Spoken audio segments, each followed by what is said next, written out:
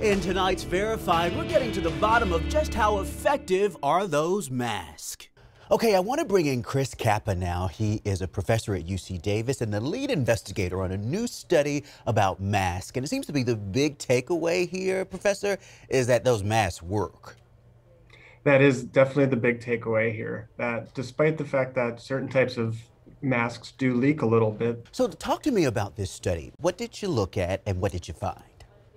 Yeah, so we were very curious about just what is the role of those leaks, right? The air that sneaks out the side or out the top of your mask and fogs up your glasses. And overall, we found that across all the people that we tested, on average, it was about 70% effective in reducing the number of particles that get emitted when we breathe or speak or cough. And so as we look to next week with the state reopening, what do you want folks to take away from this study if they only take one thing, say, perhaps?